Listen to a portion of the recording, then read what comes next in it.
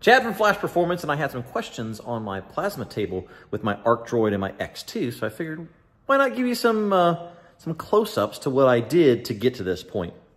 So here's the plasma table, and one of the questions that I had was, do you have a cut file for the table? And I really don't, because everything is just normal cutoffs. These are just pieces of angle iron that are welded to a piece of angle iron, and those are actually what split my pieces going across. So these are not welded in, these are removable. So that way, as I burn through them, like I have with these, I can easily just cut these pieces and just lay them right in there. So really the only thing that I had dimensionally cut and didn't use the plasma cutter at all was the table itself. So I cut out the corners, and then I had to, because the gauge of the steel, cut the edges, and then I had to fold them up and then weld them.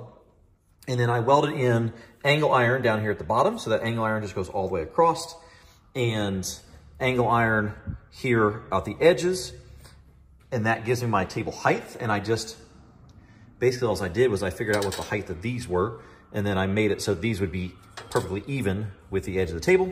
And then I just cut these off to make the in-betweens to separate all those plates.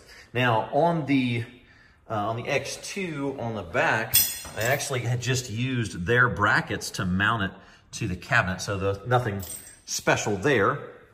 And then on the underside, I did put a drain for being able to drain the water table out if I needed to. So nothing special when it comes to the actual build of the table or cut files. I didn't use the plasma cutter to make any of this. It was all just straight cuts that I used with my chop saw, and then just welded them in.